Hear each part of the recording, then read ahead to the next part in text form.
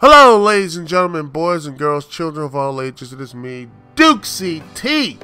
And honestly, what a trip I recently had to WrestleMania. Yes, I was down in Texas for WrestleMania, and it was one of the most fun times I had in a long time. And man, first off, I have to give a shout out to Chris Moore, aka Rowdy C, for putting up with me. And everything else, man. You're great. Also, we had a great time. Actually, not wrestling. We went to see some, college softball and baseball, and took me some nice restaurants too. So, yeah, thanks again, Chris, for showing me all that good stuff and the crossover episode that we worked on, which I think was going to be up soon. So, we're going. Hopefully, you guys enjoy that as well. But yeah, it was a great trip.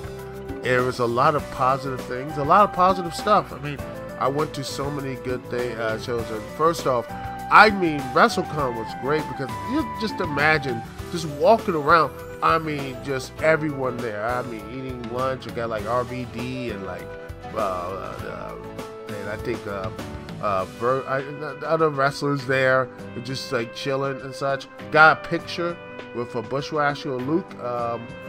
Just overall, I had just one of the funnest times out there.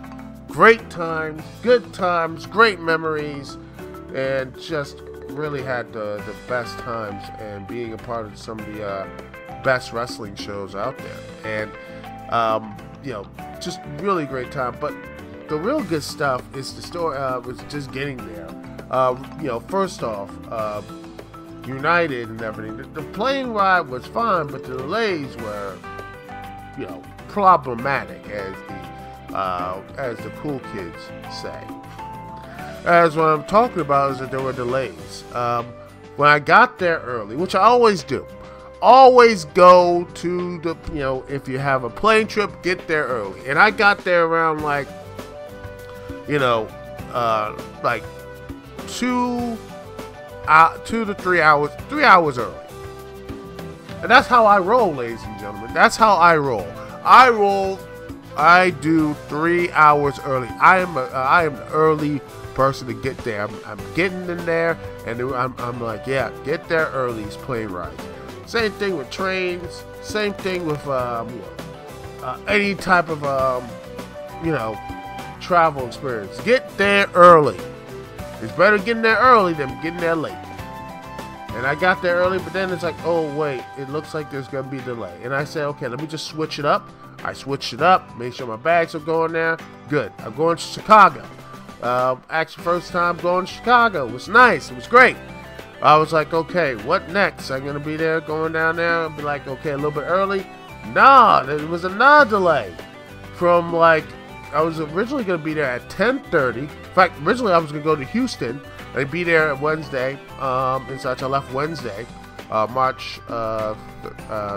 left Wednesday, March 30th, and then I was supposed to be there at. I was supposed to get there at 10:30. Fine, but go to Houston and then go to DFW. But then again, like I said, delays and everything else. Went to Chicago, which originally was going to be where I come back.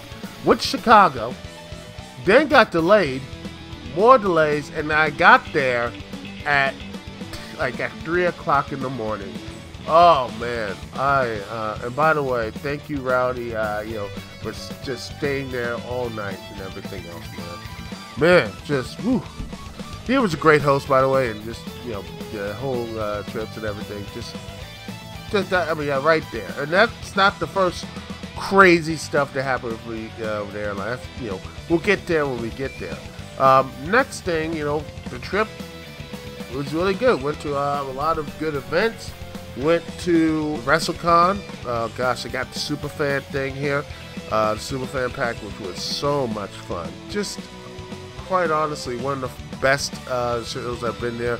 I watched AAA, Lucha Libre. That's my first AAA show live. I went to the Mark Hitchcock Memorial Super Show. Great stuff. I loved it. It was really good. There was some really good stuff. Bandito and Mike Speedball Bailey, which I got a picture of Mike Speedball and such. Did get one with Bandito, but shame. But man, Mike Speedball was really good. I didn't even watch all the stuff from the shows and everything, but yeah, it was really good stuff. I saw a little bit of Ricky Dice Trouble in Paradise. I saw a little bit of that. But the main stuff was the big show. Big show was Supercard of Honor, and man, oh man, that to me was the best stuff out there. Best shows, best matches. I gotta rewatch it again, and when I do, I'm probably gonna do a full-on review of it because that show deserves to have some new. Because that show was great. Heck, the main event was really good too. But we all know what overshadowed it. FTR versus Briscoes, and man, oh man, what a show was that! Woo wee! Best tag, I would say right now, that is my match of the year. And I know I was there live, and everything else was so hyped up, and everything else, but I need to rewatch it again and again to see if the quality holds up, because that is my match of the weekend right there. Even though Speedball, and Bandito, those two were great. It's a 1A, 1B situation. I can switch off either or. But right now, FTR and Briscoes was the greatest match I've seen. Probably the best match I've seen in a long while. In fact, honestly, the best match I've seen live. And I've never been to a lot of live wrestling events. Honestly, I know people, oh, you went to the worst WrestleMania ever, like WrestleMania 27. But no, I watched Taker and Triple H live, and that was great. And honestly, FTR and Briscoes overshot that. Yeah, it overshot that. And that's what I felt like, man, this was one of the best stuff out there. And I was so happy to see that live. And the rematch with the Young Bucks was great too. Probably wish I could have gone to that AEW show, but no, that's not where my card wasn't in the cards. Anyway, but yeah, I watched the USA versus the World. I watched that show. That was really fun. Yeah, and then I tried to. I got a lot of pictures and such. Got a lot of autographs, pictures. One with I think I called Cabana. I got autographs and such. You see here autographs, and you see the stuff I got of the nice autographs and things here, and the pictures. You see that as well. Just really, they're all nice, and I gave some of them actually my business card actually to do so. So maybe their actual contact me. It'd be great. Very nice in interviews and such like that. Anyway, but what about the stupendous, explosive, dynamite, biggest showcase of the Immortals, WrestleMania? Well, honestly, there was some good stuff there. There was some bad stuff and stuff in between. First off, first time at AT&T Stadium, and I'm gonna say this: the acoustics suck. They do. When anyone was on the mic, I could not hear. It was like where I was sitting was terrible. It was the terrible stuff. I couldn't hear with with the whole interview segment of Kevin Owens and Steve Austin. That was terrible. And maybe if I rewatch it, it will be a lot better. But when because I did some video clips, and there are lots, it's better. But when I was there live, I felt the energy of the room was just, it wasn't that good. The show was not good. Night one was better than night two because at least the main event were actually, I felt like night one main event actually delivered.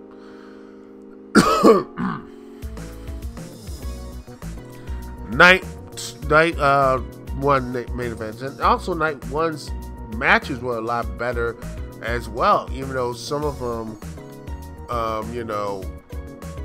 did not WrestleMania, just didn't really, some of the matches ended in injury, like Rick Boogs. I feel bad for Rick Boogs.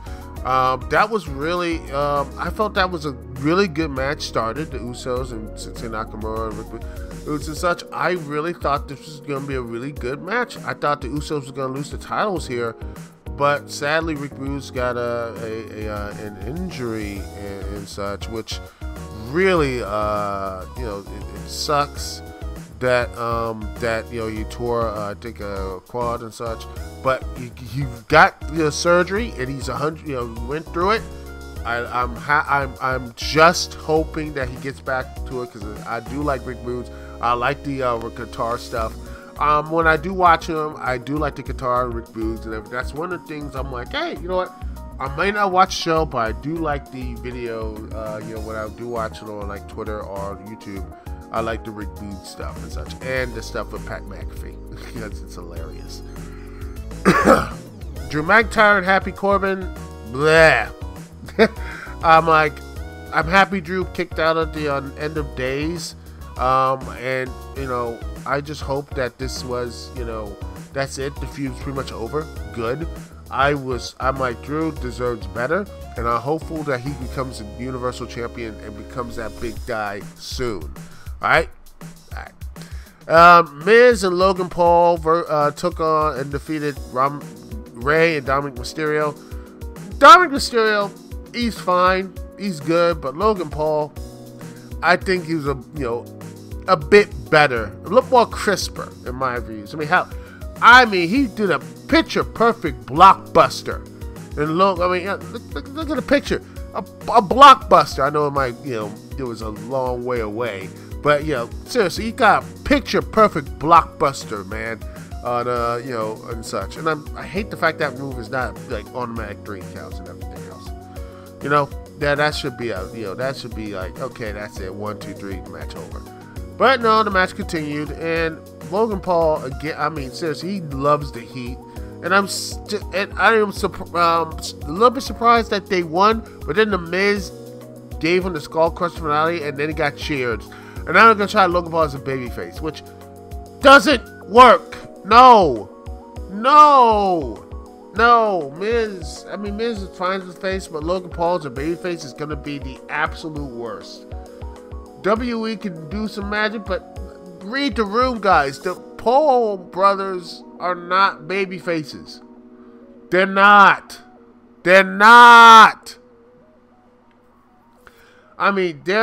Imagine John Cena with no children fans cheering for him. It's like that. The kids booed him. No one likes them. So why can't Logan Paul just Miz be like part of the new version of the Entourage, Miztourage or whatever? It was a dumb idea. And have Miz be the babyface then. Logan Paul shows up and he's now the true heel or whatever. And have that match and have Miz be the babyface and Logan Paul beats him and cheats his way. And heck, maybe he has a new version of a Miztourage group and such, as Logan Paul wants to be supposedly a WWE star, so why not have him and Bow Wow and have like a Hollywood, type of stable. Come on, there's money there if they really want to do it. Maybe have Dominic Mysterio join in if they really want to do something like, have him betray Ray and I want to be that money-making star. Like, I love my dad, but I love money more. Boom, there you go. 3 heels and that sort of stuff. Really be that prickish heel and everything. That's good stuff. That would be good. That's my crazy idea. Anyway, match of the night here has to be Bianca Belair and Becky Lynch. Just both were great here. Really good. There was a little bit of a sloppiness in this match, but overall, I thought these two did a great job. The entrances were great. I loved the big time Bex Marvel thing. I loved Bianca Belair's going to the bands and everything. It was great. I loved it. And both of these ladies had great chemistry with each other. The action was on point. Everybody did their jobs perfectly. As Bianca Belair wins the Raw Women's Championship cleanly, beats Becky Lynch. I loved it. I think a lot of people in my crowd loved it. That's my match of the night, and I'm like, this should have main event. Honestly, should have main event night too. My personal opinion. Yeah, the hero won. People were happy and such. When's the last time we had that at WrestleMania? I mean, Bianca had that night 1, but why can't we have that night 2? Why couldn't that be night 2? Why? Why? Anyway, Cody Rhodes comes back to WWE, taking on Seth freaking Rollins, and I like the match, but it looked a little bit too long and such. They should have had the Crossroads pin 1, 2, 3 instead of doing all that other extra stuff. I honestly I'm like, you know what? Cut 5 minutes off this match. Cody Rhodes wins, has you know, the Crossroads, hit the Crossroads 1, 2, 3, wins, and moves on. There you go. And you can have a storyline of Seth Rollins being like, okay, I didn't know who was going on, but now I know, and then we got, you know, have a bit of a feud there to build Cody Rhodes up to finally face the big dog eventually. That should be the story, but I think, you know, it was a fun match, and it would have been great if they just cut some time off. And you know what they could have done? Instead of all this stuff from night 1, instead of showing all these video packages and such that had the, you know, the New Day and Sheamus and Rich Holland, both of them are like, you know, was cut. It only had a 1-minute match. Cut those video stuff out, and also cut this match as Charlotte Flair and Ronda Rousey for 18 minutes, which sucked. It sucked. I'm not gonna protect this match because these two had a really good SummerSlam, Survivor Series match. You know, they had a really good Survivor Series match. Really, really good stuff right now. They had a really good stuff in Survivor Series. I'm just you know, I'm like, that match was really, really good. I mean, that's what I mean. And by the way, it was only for 14 minutes, by the way. 14 minutes, and they had a really hard-hitting match, and I think that was probably what people were expecting. But instead, we got 18 minutes of just I don't know what happened these years later, but they have no chemistry. Charlotte Flair and Ronda Rousey has no chemistry with each other. They have no nothing. They just had nothing, and they just get back and forth. And you know, Charlotte Flair is like, you know, her boobies were out. Yeah, and part of the match. And I'm just like, man, this was a train wreck match, and I just, I just did not care for it. It's a shame because these two really had a really good match at Survivor Series a couple years ago. I don't know what happened to that chemistry, but maybe at WrestleMania Backlash they can find it. And then you had Stone Cold Steve Austin versus Kevin Owens and in a no holds barred match, which that's basically no DQ match. Was fun. I didn't hear anything else. I was like legitimately chanting what, because I couldn't. The acoustics were terrible. The acoustics were terrible, so I didn't know what was going to happen. But yeah, I didn't know anything else. It was just so bad. But overall, it was a fun match. When we finally got to everything, it was fun and a little bit nostalgic. And Stone Cold hits a big old stunner and wins the day. And yeah, and that left. And then we got part 2, WrestleMania Night 2. This time it's Blander. But it didn't start off that way. As a triple tag team match for Raw Tag Team titles was really good. RK Bro have this really good chemistry with each other. The Street Profits were really good. Alpha Academy, Chad Gable, Otis were really good. All 3 teams are great. They're really, really good, and I wish they had a lot more time here. And I really wish, you know what they should have cut? Maybe they should have cut Edge and AJ Styles' time and give some more time to RK Bro, Street Profits, and the Alpha Academy. Tag teams need more love too, damn it. Men and women's tag teams. That's just me. Next up is Bobby Lashley and Omos. That was a Man, this had no build, but they had to build it up to get Lashley back. Hey, at least he didn't need surgery, and but almost, man, he has all the things I like. Almost, I do. I don't hate him because he's big. Oh, you hate him? No, I think he's fine. I think he is fine, but the problem is he's just, man, he looks clunky. You know, he looks clunky. Very, very, very clunky. And I want him to do well. I want him to do everything, because he does have that personality. He does have that. I want him to be successful, but until I see otherwise, I just think Almost is so. I'm like, if he ever gets it right, I'm gonna be like, there you go, there he is. He's only 27.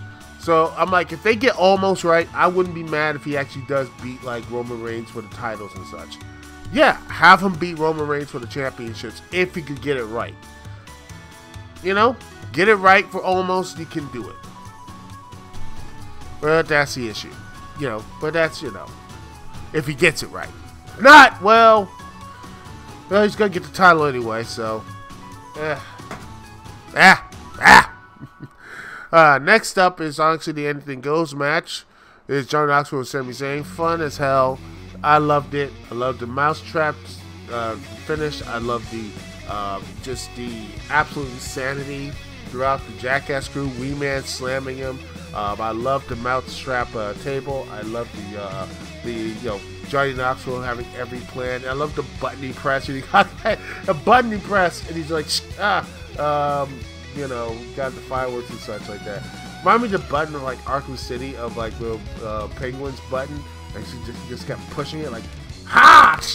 Yeah, so he just bums and wakes up, the Solomon Grundy and all that stuff. I'm surprised that would happen. Then he just like a zombified version of Almost comes out. Just he's pressing it, and just Sami Zayn's just doing all his moves or whatever, trying to defeat him or something. I don't know. I went on a tangent, but yeah, it was crazy. It was fun. Johnny Knoxville was fun here. I loved his Terrell DDT. I loved his just overall just wackiness of Jackass, and the whole Jackass crew had a really fun time, and Sammy had a great time too, I bet. So overall, I think this was a really fun match, and I think this is I would say the peak here. The match 3 was the peak, and that should not be the case. It was the peak here. It was peak right here. Next is number 4. The match 4 is the Fatal 4-Way Tag Team match for the Women's Tag Championships. Oh, I feel so bad for these ladies. I feel bad for Sasha Banks, Naomi, Carmella, Queen Zelina, Liv Morgan, Rhea Ripley, Natalya, and Sasha Banks. I'm like, well, first it was Sasha Banks and Naomi versus, okay, fine. I think this could have been a really decent match. But then Liv Morgan, Rhea Ripley was in. Then you had Natalya and Sasha Banks. It's just so like, look, this is we have nothing to do, and here you are. And I hate that. And these are just mixed up teams too. I hate it. And they're gonna break up Liv Morgan and Rhea Ripley because she's gonna join the Edge group, which is just sad. A tag team breakup because WWE just loves breaking up tag teams. Ugh. And Rhea Ripley just actually broke up a tag team with her and Nikki Ash. I'm like, oh my gosh, just stop. Stop breaking up tag teams, WWE. Just stop it. Stop it. Ugh. And you wonder why people just don't care for the women's tag match. I hate that. I think they're all great, all of them, and they just sit there doing nothing. And they sit there. They did great. The match was actually decent. A little botchy, a little, sloppy and botchy and tumultuous. But they had the chemistry there, some good moves. But I just really hate. They deserve more. These ladies deserve more than just being put into just some random match or whatever. Make stories for these tag teams. Build them up. Not just for the men, but also for the women as well. And don't treat it as just like, oh, well, Women's History Month or whatever, or this thing will be important. No. Be consistent with them. Consistency is not hard. Edge and AJ Styles, this match was way too long and boring and never got out of first gear. Until the near end. When then Damian Priest shows up, scares AJ Styles, and Edge wins, and they have Sarah laugh. I was expecting some good things in this match, but just when AJ Styles showed up, AJ Styles had that, got like blood or whatever. I think that was a really bad thing. Then we had Sheamus, Rich Holland, New Day, and that match only had a minute and 40, and then Butch running around like Scrappy Doo and such. He's pretty much Scrappy Doo at this point. I turned Butch to Scrappy Doo, and no, even worse. I said in like WrestleMania thing, it's like, what did they do with Butch? I'm like, no, they're turning him into Braun from the new version of Dungeon of Doom, the big leprechaun that just runs around and fights people and bites and everything else.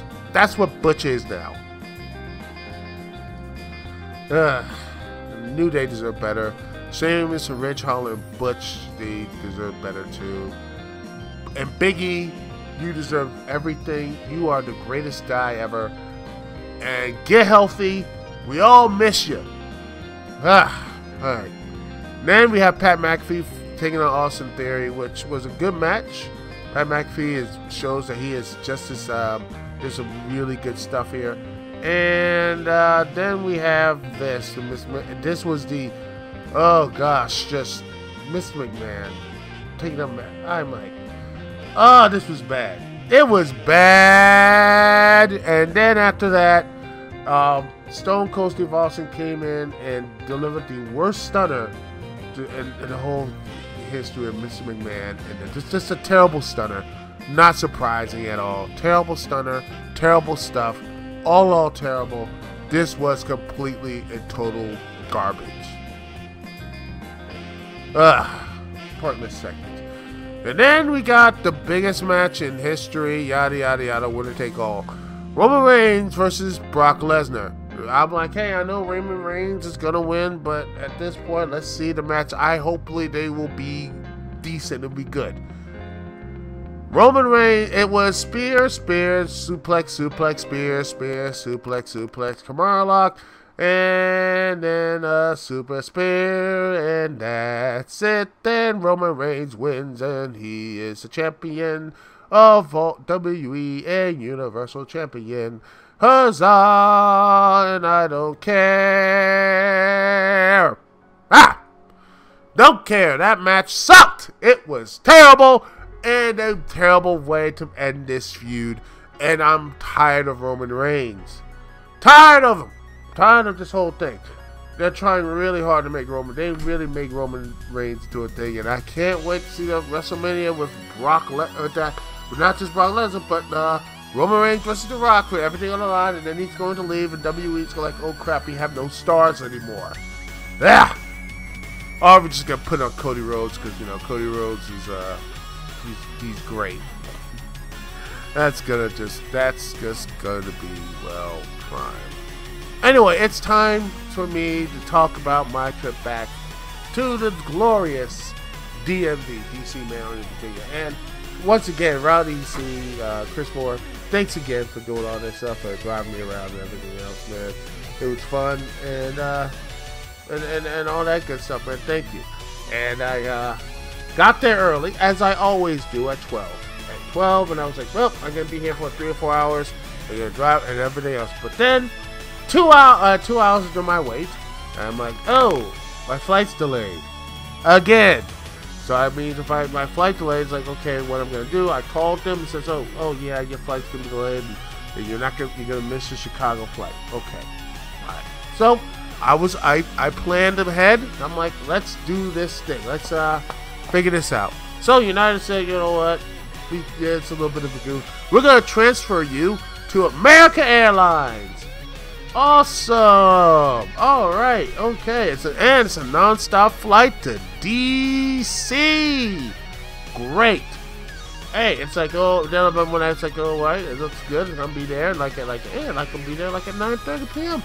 Awesome. I'll be home earlier than I expected. I expect to be home. I was gonna be like, well, I'm gonna be there like at 12. Instead, I'm gonna be there like at like 10, like 9:30. Get in and get out. Awesome. Then it said, oh, it was when I came in and switched my bags up and everything else was, it was delayed again. I'm like, okay, so I'm gonna be there at 10:30. All right.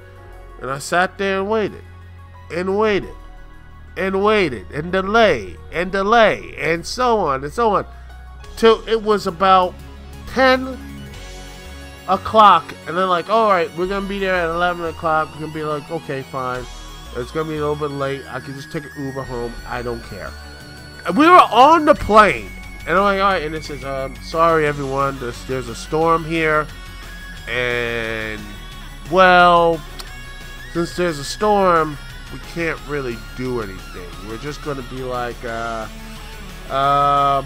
well, we're gonna have to basically say, you gotta get off the plane. Alright, fine. And like, we're gonna leave at 12, we can be there at 3:30. I'm like, at this point, I'm like, hey, we're gonna leave like at 1 or 2 o'clock and get there at 5:30. It was one thing was looked like it was gonna be that way. I'm like, hey, I'll just take the Metro home, baby. Metro's gonna be open at 5 o'clock. I'll go in there and just have a huge sleep when I get home. Bada bing, bada boom. Just like sleep at 7 o'clock in the morning to like I don't know, 6 to like 1 to 2 or 3 o'clock. That would have been fine. But then, oh joy, guess what? It was delayed again. Another delay.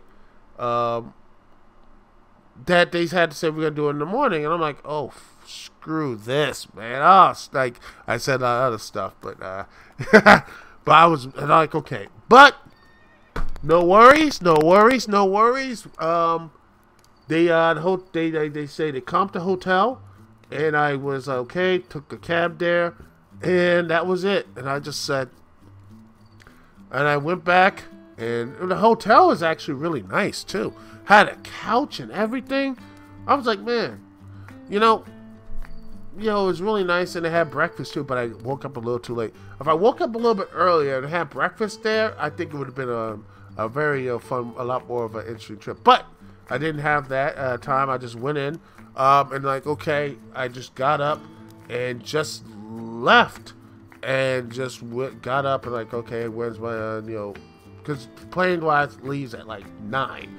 So I had no time for breakfast, and I just went, and I had no breakfast. I was like going to get some like food for similar, but they were already boarding. And oh my goodness, guess what? I forgot my belt. Actually, oh well, we went to skip just 2 steps.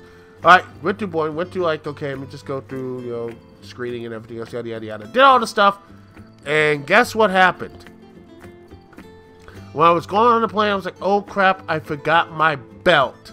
My belt. I was like, oh my god, I'm gonna misplay. And then the belt was on top of something, and I couldn't have had time to fit it, so I just ran onto the plane. Well, thank goodness, I had a good enough pants and everything that didn't fall down, all this stuff.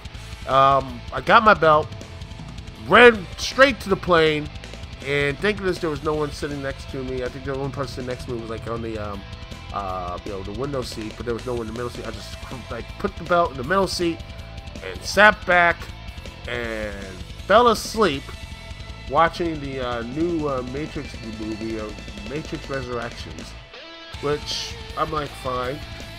I was, just sat back, watched it, I drank some soda, went to sleep, woke up, and and came back to DC and rode the Metro, and I didn't get anything to eat. Basically, all I had was like soda, water, I think like some water, soda, and like some chips or whatever.